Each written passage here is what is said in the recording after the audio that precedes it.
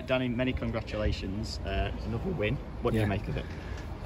Well, first and foremost, the 3 points is massive.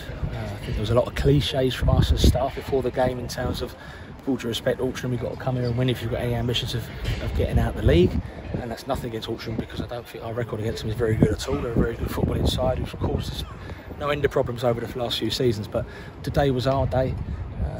We were saying that it might need to be a different type of win today, and that, in hindsight, that turned out to be going a goal down, losing a couple of players for injury.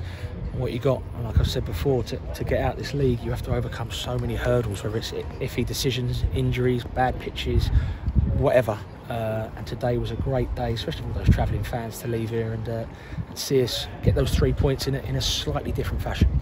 What was the message to the players at half-time after being 1-0 down and having suffered those 2 injuries as well? Yeah, I think the gaffer was very, very much along the lines of stay calm, keep doing our thing. We did some great play in the first half. We're disappointed with the goal first half. It was a second phase from a set play.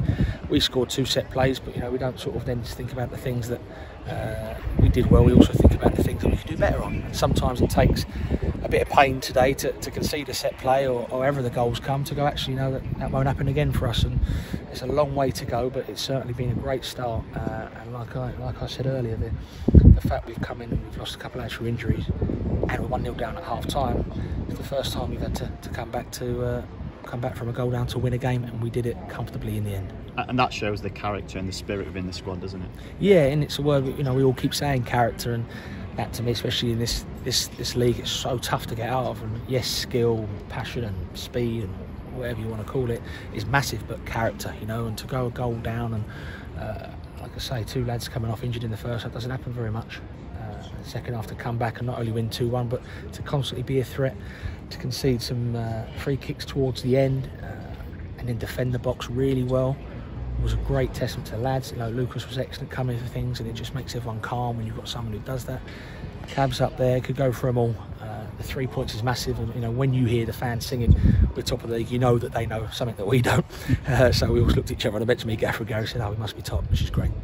And I think it was 2 goals in 3 or 4 minutes. There was some comeback, wasn't it, in the early stages of that second half? Yeah, it was. We've been doing a lot of work with Tyrone and Grimes, bigger physical players from our set pieces to get the timing right when they're attacking their runs. As you can see, we do some great little bits of interplay from short corners, but it's important when it does come in the box from wide free kicks or corners. We're a threat. And Tyrone, especially today for obvious reasons, was excellent. His timing was great. And that's down to him and his willingness to do it. Obviously, we'd have to talk about the injuries. First of all, Kwasi Asante had to come off for about 10 minutes. How's he? Yeah, the problem is when people come off the pitch for injury, it's not true to say, oh, I think it's all right. It's obviously not very good because they've had to come off the pitch at that time. There's been no effort to play through it, not through them not trying to make the effort. You literally can't move. So at the moment, you're saying they're not like, no, they'll be fine by tomorrow. We don't know anymore. I think Kwasi was a tight thigh. We're hoping that's all it is. And Dobbs felt something painful in his ankle. So I'm hoping that's just a slight sprain, but we won't know more till tomorrow, sadly.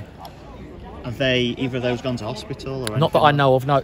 It's a difficult one. Kwasi hasn't, and it's a difficult one with Dobbs because it was just on half time. So you're half trying to see you're all right, little man, and then also you're trying to sort out the second half. And I think you saw that the message that was given to the team at half time worked, because we started like a house on fire.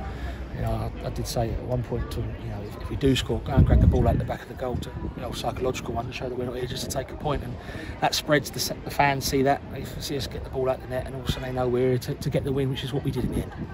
Dobra's injury in particular probably looked the worst of the 2. Just how much of a concern is that? It's always a concern. Yeah, it's always a concern. But that's what I've got squads for. I think Jez come on was different class, James come on was different class, Cab's come on to score, which is what he does for fun. So that's what squads are for. Else you just go into a game with the 11 and 5 youth team players on the bench. So we've got to utilise our squad. Hopefully, they come back this week and we'll overreacted. But at the minute, we just wish him the best, and hopefully we'll find out in the morning that it's better news than not. And I think Lucas Coverland was struggling towards the end as well. Is he okay? Yeah, I think he's fine. I think he was. His calf was a bit sore at some point, and he just wanted to see if he'd get some attention for it, knowing that some boxers would come in the box. That's 6 games unbeaten, back-to-back victories as well. How pleased are you with how things are shaping up so far?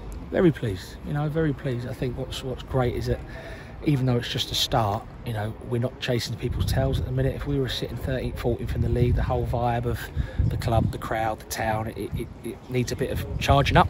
At the minute, they're coming, as you saw today, they're coming the games fully charged, ready to have it. Like, so that's what's really good. We're doing it for them, and they're doing it for us, and it's a mutual thing. I think that after the fans and us, as everyone yourself, enjoy tonight, and the next couple of days the players have got off, it's all focus on Oldham, because that's going to be a real tough game. And as a bank holiday weekend, that's probably about as good as you could have asked for, isn't it? 6 points and some good goals and some good performances there. Some good goals, good performances, excitement, you know, blood and guts and everything. You know, this is what this league's all about. But it only gets exciting if you're up at the top of the league. It's not exciting if you're getting done 2-1 at home. And we've got to make sure that we keep it exciting for us. We keep winning. We keep getting points when we can. If you're not going to win, like today, if we weren't going to win, you don't lose. We go out and draw one on. But we went for the win, and I'm so pleased for those players and the supporters. Like I always say, that they're going home now, and like you say, Liam, it's been a fantastic bank holiday.